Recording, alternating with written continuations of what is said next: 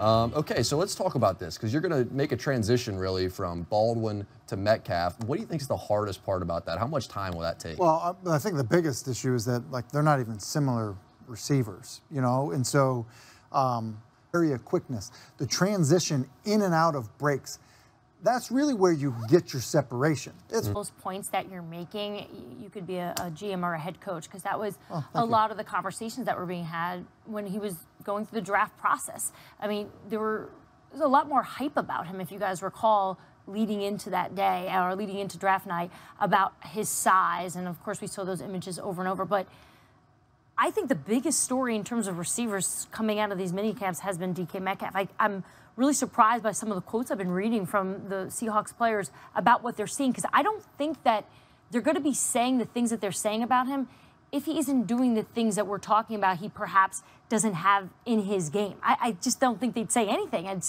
think they're showing that they're impressed with his height and his size and all the stuff that we know. But I just thought it was very interesting that they would even bring up his ability and his skill set here when, if it wasn't there, I don't think they would go there.